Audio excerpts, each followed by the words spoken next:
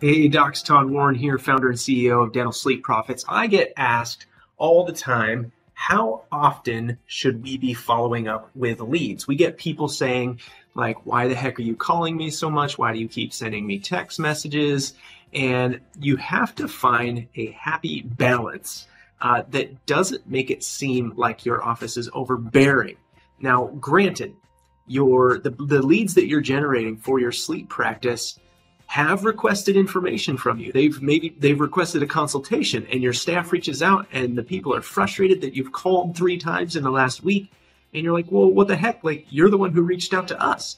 And that's one thing that you can actually say on the phone if you run into someone who's frustrated is, well, actually, you're the one who reached out to us. So we're just returning your call and seeing if you would like our help and seeing if we could actually be the ones to help you.